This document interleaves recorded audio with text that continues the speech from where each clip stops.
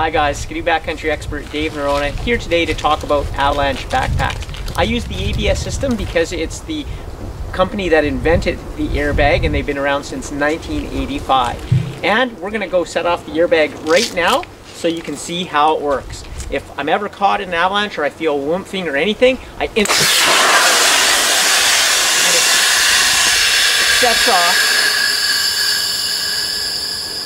And as you can see, it sets off two airbags. If one airbag was to be damaged by rocks or trees, one is enough to float a fuel human being. So it's got a double backup safety system. It also uses a nitrogen canister, which is not susceptible to altitude, or it does not release cold air. Once I set off the bag, I just roll the airbags back up, replace the canister and handle, and I'm good to go. You can check out the ABS system on our Facebook page at ABS North America. We'll see you in the mountains.